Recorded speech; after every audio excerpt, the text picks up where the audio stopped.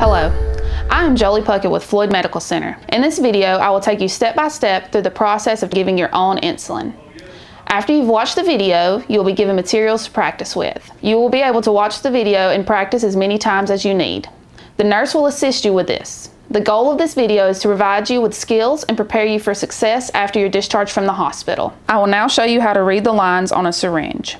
Insulin syringes come in different sizes. You will need to speak with your pharmacist when you pick up your syringes about their size and unit measure. This is a 100 unit syringe. Each longer line is in 10 unit increments. Each smaller line is in 2 unit increments. This will be given for long-acting insulin when you need larger doses. Now I'm going to show you the 0.5 milliliter or the 0.5 syringe. These are common and may be used for your short-acting insulin. With the 0.5, this holds 50 units. Each long line is 5 units, and you can see on the side it goes 10, 15, 20, 25. Each short line is 1 unit of insulin. So for instance, if you were going to give 7 units of insulin, you'll pull back above the 5 and go to the second line past number 5. Now we're going to prepare your insulin. Wash your hands with soap and water before laying out your supplies. After you've cleaned your hands, dry with a paper towel.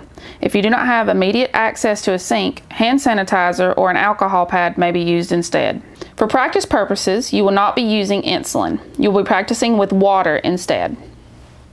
You will need your bottle of water, an insulin syringe,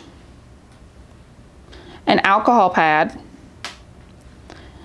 and your practice model for injection. Slowly and gently roll the insulin bottle between your hands until the color is consistent and no particles can be seen. We're using water here for demonstration, but it is important that you do this at home with your insulin. Now we will take the top off of the bottle. We're going to clean the rubber top with alcohol pad. You would do this every time to ensure that it is clean.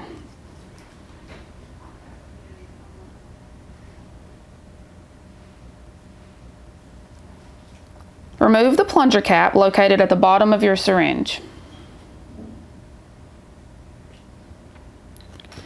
Pull the plunger back with air equal to the amount of insulin you plan to draw up.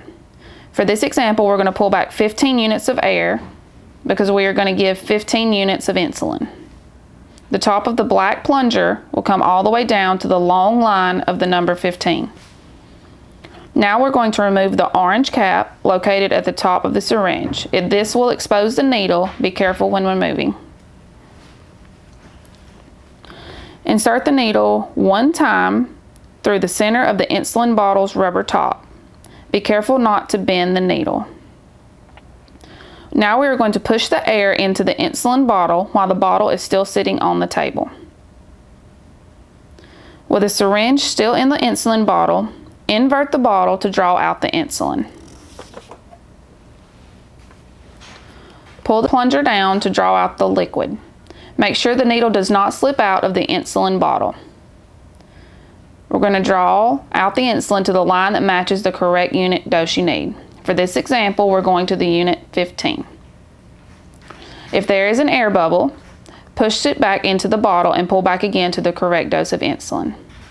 An air bubble will prevent you from getting the correct insulin dosage because air will be filling the space where insulin should be. You may need to push and pull several times to ensure there is no air in the syringe. As you can see, the top of the plunger is at the unit number 15. Once you have the correct unit dosage, carefully remove the syringe from the rubber top. Do not lay the syringe down with the needle exposed. Clean the site that you have chosen to inject your insulin. Gently pinch the practice model and insert the needle. Push the plunger to inject the dose. Count to 3. 1, 2, 3. Holding the needle in place, now you can remove. Dispose of the needle into the sharps container that you have chosen. Now I'm going to show you examples of where you can give your insulin. All the red areas are fatty areas that take insulin well. First is the abdomen or your stomach. Then we have each of your legs. On the back, you can use the back of your arm or the top of the buttocks. Any area that has a little bit of fat that you can pinch is a good area to use. Always remember to rotate your sides. Now it's time for you to practice. You should have a bottle of water, an insulin syringe, an alcohol pad, and a practice injection model. The staff nurse will instruct you on how to give the real insulin to yourself when the actual dose is due.